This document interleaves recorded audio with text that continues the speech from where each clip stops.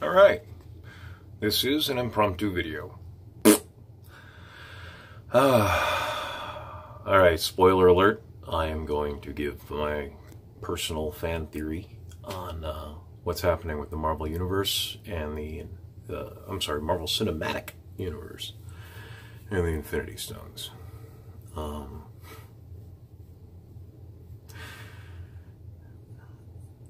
So, I was a comic book guy. When you're a geek or a nerd, you have your own specializations or your things you're interested in. It's kind of like being a sports guy. You might be really into football and baseball, but not care about hockey or soccer or whatever. My thing as a nerd, as a geek, as part of the geek culture, was comic books. More than anything else was comic books. Growing up. I've got thousands of comic books that I still have, most of which are in their own individually wrapped polyurethane, whatever, the little plastic bags. Yeah, I'm really making a case for myself. But it's not in the collecting, it's in the reading and the fan theories that I got. That's where my geekitude comes in. Right now I read a lot of Girl Genius, which is an online comic by Phil and Kaya Folio, and I highly recommend it, girlgenius.com. Go read it. It's arguably the best comic ever written. They update 3 days a week, 1 page per day, per 3 days, 3 pages per week. Back to the Marvel Cinematic Universe. You've had your spoiler warning. This is about the Infinity Stones and understanding why the build up to this point. The Infinity Stones are started in Iron Man, which is the first movie in the Marvel Cinematic Universe. And you're saying, Infinity Stones in Iron Man? I remember reading and watching that in 2008. There weren't any Infinity Stones there. Nope, but there was the arc reactor. The arc reactor is the greatest energy-making device that Howard Stark was able to create before he was killed by Obadiah Stane. Technically, he was killed by Winter Soldier, but Obadiah Stane commissioned the kill. Go watch Iron Man 2008. Excellent film. I wouldn't say it's the best film in the Marvel Cinematic Universe, but it's close. It's one of the best. It's changed the way we did superhero movies. Okay. So we're there. And you're saying, okay, Howard Stark did that. Who cares? Howard Stark. What does he know about the Infinity Stones? Well, Howard Stark had one. He was studying the Tesseract. He had the Tesseract. Go back and watch Captain America, the First Avenger. Who gets the Tesseract at the end of the movie? Howard Stark. Howard Stark is the king of clean energy by creating the arc reactor, the thing that they lose money on, according to Obadiah Stane. But then, before Captain America came out, we had Iron Man 2, where Iron Man gets all the notes.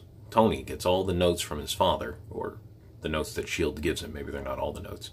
And I also theorize that other people worked on it over the years, so I'm assuming S.H.I.E.L.D. gave him all the notes. So he gets all that, and he creates the triangular new element. And all through Iron Man 1 and 2, Tony is constantly changing out the arc reactor energy thing. Well, in Iron Man 2, he creates an energy based off of the technology his father had. Or the notes, the theoretical ongoing notes that his father had. He creates a new element. And that new element is a limitless source of energy that gives him power, much like the Tesseract gave power in Captain America, the First Avenger. So I would even argue, I'm going to argue, that he actually created something of the same substance as an Infinity Stone. And I am arguing that for a couple of reasons. Reason number, first appearance in the Marvel Universe is in Avengers. Loki is taking over people with the Mind Stone. The Mind Stone is in his staff. We don't know that yet, but it is.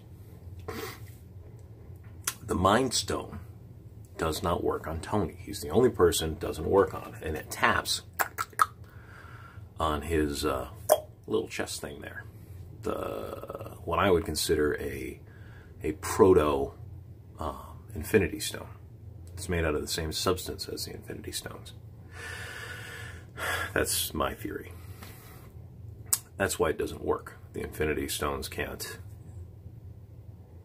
It's harder to use the Infinity Stones to manipulate each other. We also find out in Infinity War from Ultron that, not Ultron, what's his name there? Paul Bettany's character. Green, red face, marries Wanda the Scarlet Witch in the comics. Oh, Vision. So we find out, yeah, that was rough. We find out from Vision that he's been studying the mind gem that's been here, but he says, I have been studying these. He doesn't say I've been studying the mind gem. He said, from my study of these things. So he's got access to all of Tony's notes. He would be the one to know that what Tony did, or be able to compare what Tony did to the composition of the Mind Stone. So that's just a hint. I could be wrong on this, but it doesn't seem likely. There's no other infinite energy source known in the Marvel Universe. No, that's probably not true. If you give me a minute, I'm sure I'll think of something. Like the cosmic cubes, but those are awful explanations. Lots of awful explanations on the cosmic cube. I don't even like what Steve Englehart did with it, and I love Steve Englehart. So, his run on the Silver Surfer is the run on the Silver Surfer. Jim Starlin took it over and started all this. Did you know that the Infinity Stones were called the Soul Gems, or the Infinity Gems were called the Soul Gems before 1991, or 1990, or whatever it was? Jim Starlin came back to Marvel Comics, and they gave him Steve Englehart's book, Silver Surfer, one of Steve Englehart's books. And he was happy to give it to him, because Jim and Steve are friends. But Steve is this amazing creative force in especially Marvel Space. Every cool thing we've done with Marvel Space has been him. He also wrote, and if you don't know who Steve Englehart is, he wrote the comics that the first Batman movie, the 1999 Batman movie with, not 1999, 1989 Batman movie with Michael Keaton. He wrote the comics that was based off of. He wrote the comics that The Dark Knight Rises, that The Dark Knight with Heath Ledger was based off of. He wrote those. If you go back and read his Dark Detective series, I think they're graphic novels now, but don't quote me on that. These are the plots. They changed some characters, but these are the plots with Silver St. Cloud that the Batman movies, the best Batman movies, have been based off of. And he's done a ton of stuff that they take his storylines more than any other author. Him and Aaron Williams, who writes Disney loves stealing Aaron Williams' ideas. He writes PS238. It's an online comic book. It was a regular comic book, but he went all online a few years back about a school for children with superpowers. Sky High and The Incredibles steal ideas straight out of Aaron Williams' storylines and plots. But we're talking about the Infinity Stones. They borrow storylines straight out of Aaron Williams stuff. Infinity Stones. We're talking about the Infinity Stones. The last thing I left off on was Tony created a Infinity Stone. That's a pretty big fan theory right there. Another fan theory. Odin had them all, and Odin used them all. And his gauntlet, the fake one's on display. I don't have the camera far back enough to see all my hand gestures. The fake one was on display in Thor Ragnarok, but I think he actually had his own Infinity Gauntlet that he used. Here's my reason why. This is my fan theory, and a lot of this is conjecture, but it's based on the movies. So here we go. More than the comics. I try to base as little as possible on the comics when I'm making fan theories. They're two entirely separate universes. Vision and Tony and everybody. All of these characters are very different from the comics than from the movies. So, Infinity Stones. Odin had them all, or at least most of them. I don't know if he ever got the Soul Gem because of the price. The price was still very high. And was he willing to pay that price? I don't know. Who would he have killed off? Maybe one of his brothers?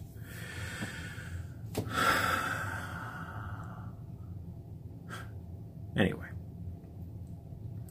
He definitely had the space gem, the reality gem, and space gem, the reality gem, and probably the time gem. He may have had more than that. So we know that Odin, from the first Thor movie, we know that Odin used to be a conqueror. And Thor's desire is to be a conqueror like his father at the beginning of the movie. And Odin wants no part of that. We're never really told why, except Odin has learned that, we don't know why or how he's learned this, but Odin has learned that governing wisely is better than conquering. We also know that he's the Allfather and the ruler of the 9 realms. So this is my basic theory on what happened with Odin. Because this isn't based off Norse mythology, this is based off the MCU. In this, the Norse gods are not gods, not really gods. They're aliens. They're aliens who have incredible genetic potential and power. They're much more than mortal humans. They live eons, thousands upon thousands of years. So I don't know when all this happened. I'll leave that up to the guys at the MCU, the creative team. If you're looking for a writer, let me know. So Odin goes off, and he's a conqueror with his daughter Hela, whatever they ended up calling her. Hel is the Norse name. Hela, I think, is what they called her in the movie. It's on Netflix now. I should watch it again. But why would I watch a Marvel movie twice? I've only seen most of these once, by the way. Don't need to watch them twice. They really get their points across very clearly. Hel. So he goes out conquering, probably with his wife, probably with Hel, maybe with others. Well, he had armies. And he collects the soul stones along the infinity gems along the way. While he does this, he becomes incredibly powerful and probably conquers. This is probably before the Kree and the Skrull empires started. This is ages ago. Takes over galaxies. Not just one galaxy, not just 2 galaxies, because neither the Kree nor the Skrull are from the Milky Way. The Kree are from, this is from, again, I'm taking this from the comics. The Kree are, they're all from the local group, but the Kree are from the Lesser Magellan Cloud, if I remember that correctly, which is has about 80 billion stars in it, 80 million stars, I forget. And the Skrulls are from the Andromeda Galaxy, which is, depending on who you ask and what time you ask it at and how much research we've done, the same size or twice the size of the Milky Way. Xandar, who we've seen in Guardians of the Galaxy Volume 1 and referenced in Volume 2 and in Infinity War. Xandar in the comics is in the Andromeda Galaxy. They are at, on and off in the comics, they are at war with the Skrulls. Defensive war on Xandar's part for the most part. Kind of a Cold War, often. So anyway, putting all that aside, bearing that in mind, before all of these cultures and empires and whatnot is Odin and Asgard. Asgard goes out, proves itself to be the baddest of the bad. For whatever reason, Odin has his change of heart. He retreats to the 9 planets of the 9 realms. My theory is that those 9 planets contain the beings with the best genetic potential, or he creates his own little mini fortress. And among other things he does there is he protects the Infinity Stones. I would guess that he put most of them on Earth, except for the Soul Gem. He puts them on Earth. And he puts them on Earth because humans cannot touch an Infinity Stone without being killed. And if the Midgard is under, Midgard is another name for Earth, is the Asgardian name for Earth. If Midgard is under the protection of Asgard, no aliens will come to Midgard to get the Infinity Stones. I don't know if any other aliens can hold an Infinity Stone besides Actually, we're told most of them can't. The gods can, and Peter Quill can hold one for a moment because he's the son of Ego. Oh, there's so much I would love to do with that storyline. What a brilliant, brilliant choice making him the son of Ego. Anyway, by the way, he still has that power inside of him. The whole reason Ego lied to him repeatedly, so he's an unreliable narrative. He's an unreliable source of information. So in Guardians of the Galaxy Volume 2, Ego tells him that without Ego, Peter has no power. But Ego sought him out because Peter has innate power. Think about that. He is, theoretically, Peter Quill has the potential, Star-Lord has the potential to become a planet in his own right. And just like with Ego, it will probably take him millions upon millions of years to figure out how to do it without someone guiding him. Or that he even can. But I don't think he is mortal. I think he's weak, comparatively, but I think he is defined as a celestial, like Ego himself is a celestial, which celestial in the comics means a specific race of superpowered, almost Galactus level, powered beings. Ego is not considered a celestial in the comics. I don't know if he is now. You know, continuity went out the window in 1989, and it is gone. Yeah, so Odin hides the Infinity Stones on Earth because no one on Earth can theoretically use them. No other aliens are going to come to invade the Nine Realms and deal with Odin, who theoretically has access to at least some of the Infinity Stones. And then I think he runs into problems. I think it's after the Conquering. I'd have to go back and watch Thor 2. I don't have a copy of it. I'd have to borrow it from somebody, or, hey, buy one. I don't remember if the Dark Elves get the reality gem before or after Odin conquers them. I think it's before.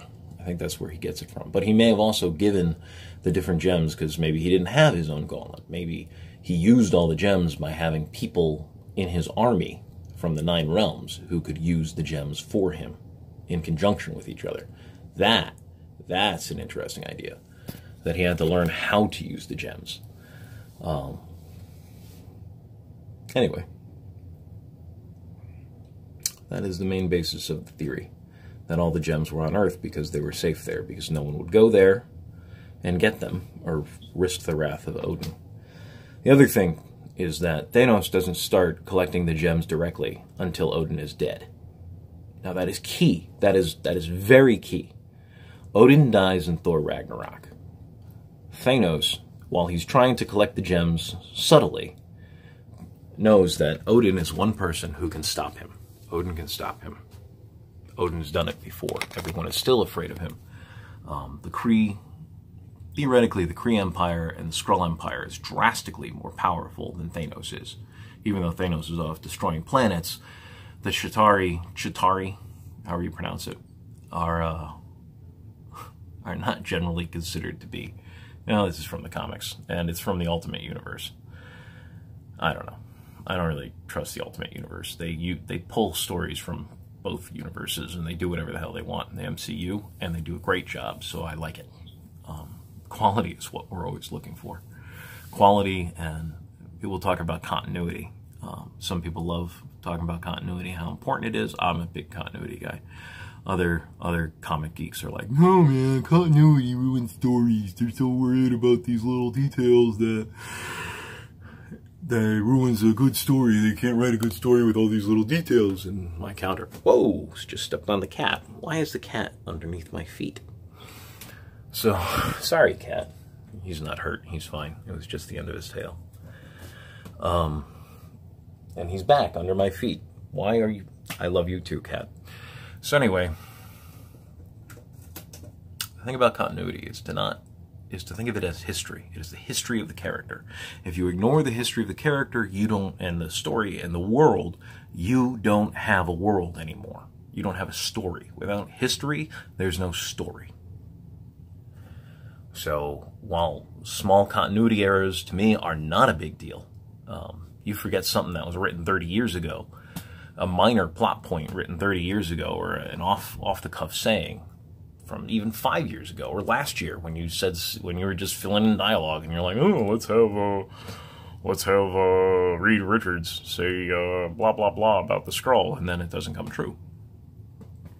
Or Reed Richards isn't in the MCU yet, but you get the idea.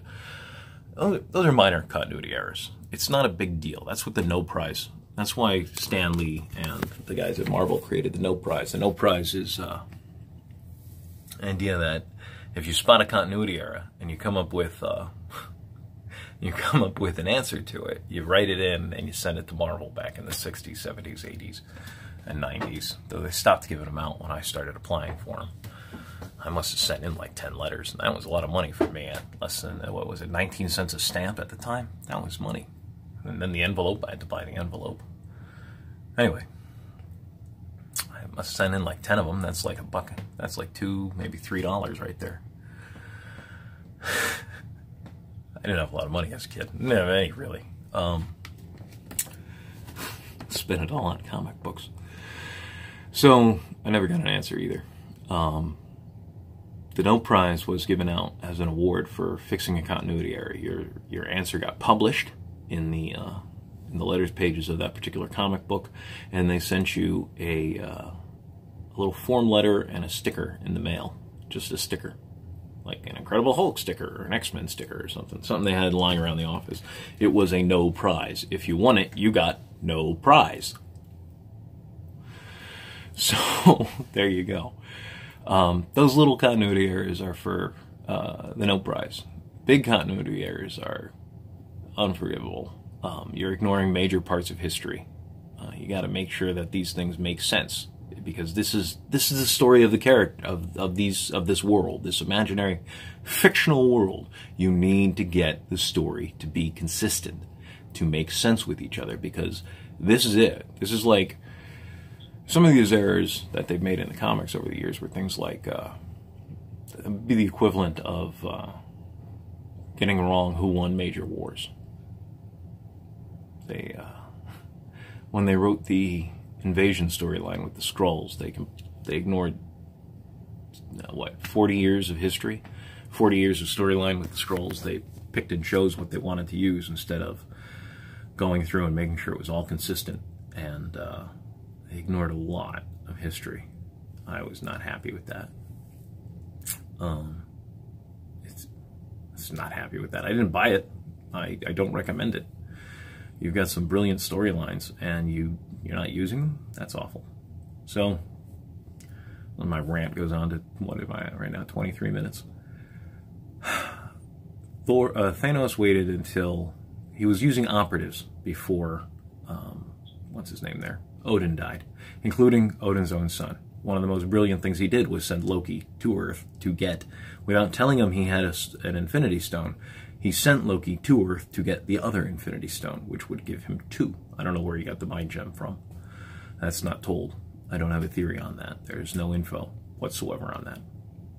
But it's brilliant, because Odin is not going to punish, what's his name there, Loki. He doesn't even take the staff with him. Thor doesn't even take the staff with him when he goes back to Asgard. No one knows the Mind Gem is there. Thanos may have tossed away. People are like, why is he always throwing away Infinity Gems? He didn't throw away. The only one he gave away was the Mind Stone. He gave away the Mind Stone to get the Space Gem, using the one agent he knew, his enemy, the one man who could stop him, who could definitely stop him, wouldn't. I lost my train of thought here. He gives Loki the gem because Loki has an innate protection from Odin, and Odin is the person he is afraid of. That's one of the key parts of this theory, is that fear may be the wrong word, cautious about, knows that Odin can stop his plans. It was after Odin dies that Thanos steps forward and gets the Power Stone from... He didn't give the Power Stone away, by the way. If you go back and watch Guardians of the Galaxy Volume 1, Ronan the Accuser, which if there's one thing I am disappointed with in the MCU is their use of villains. Ronan shouldn't have died. Ronan was an amazing character in the comics with tons of potential. But anyway, they give away... he doesn't give it away. He sends Ronan to... he sends Ronan to get the Power Stone. And in return for the Power Gem, he will support Ronan's faction's bid for taking over the Kree Empire. That was the deal. Ronan he goes back on the deal, and Ronan gets the Power Stone and loses it. Ronan gets the Power Stone and loses it to Quill. Quill holds it. They leave it on Xandar. The story of how he destroyed Xandar, how he beat Xandar and reduced the population by 50%. I would love to see that, because I don't think the Chitauri could do it.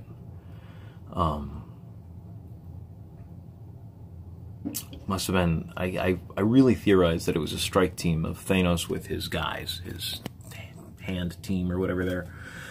I stopped reading comics. I stopped paying for comics and reading comics long before Thanos had his hand there. That's a relatively recent addition to the mythos of comic books. Wasn't there in 91 when they wrote the Infinity Gauntlet, which is what the Infinity War movie is based off of, is the Infinity Gauntlet storyline. Anyway, I think they went in as a special strike force. They used the Chitauri army as a diversion.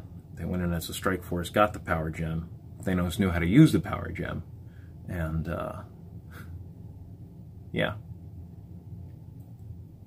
He used it to defeat the Xandarians. The Xandarii. I have no idea. It's been forever since I've read a Nova comic. Anyway, the living computers of Xandar. I also don't think most aliens in the MCU space universe know about the Infinity Stones. I think it's very rare knowledge. So, there you go. Yeah, I guess that's it. Sorry for the long-winded rant. I should probably put down something more concise in the comments section. I probably won't, though. But I might. Enjoy.